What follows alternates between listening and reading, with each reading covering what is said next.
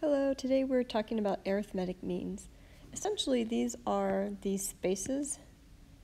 So if we're given two terms of an arithmetic sequence, and there are terms in the middle that you want to find, you can find these fairly easily using the formula that we talked about yesterday. So often in algebra, we have certain relationships, and if we fill in the things that we're given, we can find the unknowns using our algebra rules with the variable. Okay, so let's talk about the formula from yesterday. A sub n equals a sub 1, which is the first term, plus the number of the term, minus 1, times the difference to find each term.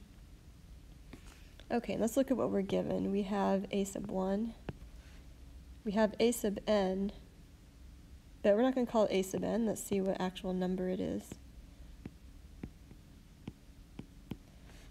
Okay, so now we have a sub 5, which is 115. So instead of saying a sub n, we're going to say a sub 5, which is 115, equals a sub 1, which is 55, plus, in this case, n equals 5, because of that number right here. Now d, we don't exactly know yet. We know we can find it out based on the patterns. However, that's basically all we have left, and so now we can use algebra to figure this out. 55 plus 5 minus 1 is 4. Just simplifying this. And then we're going to subtract 55 from both sides. So we end up with 60 equals 4d. Divide both sides by 4. And then we end up with 15 equals d. So now we know the difference between each of those. So if we add 15 to 55, we get 70, plus 15 again, and we get 85, plus 15 again, and we get 100. And then as you're doing these problems, just go ahead and double check that if you were to add 15 one more time, you get your answer right there. And then you'll know that you did this correctly. Okay, so let's do one more example. And I just want to point out also that sometimes when people see 3 blanks, they think, oh, well, I'll find the difference between 115 and 55, which is 60, and divide by 3. However, I want you to notice that you're actually adding that 15 4 times to get to the 115, which is why you actually have to divide that by 4. But following the order of operations and using algebra, we can also find the same answer. Okay, so let's use the formula one more time down here. And so we have a sub n. I'm just going to kind of move it down.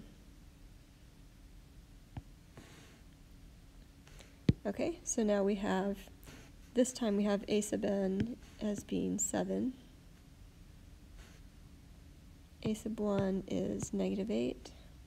So we have 7 equals negative 8 plus, let's just see what number this is. So this is 1, 2, 3, 4, 5, 6. So this is 6 minus 1 times d, which is our unknown that we're trying to find.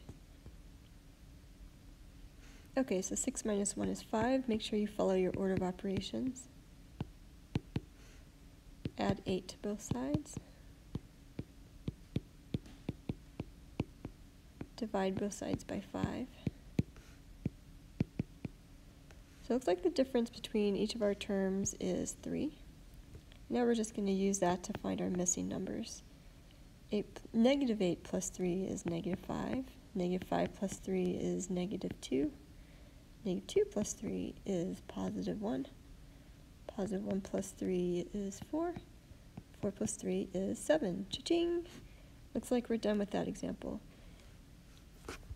Okay, I just want to say any questions. However, if you have questions, please, you can call me at 209-483-1190, or you can message me on Jupiter.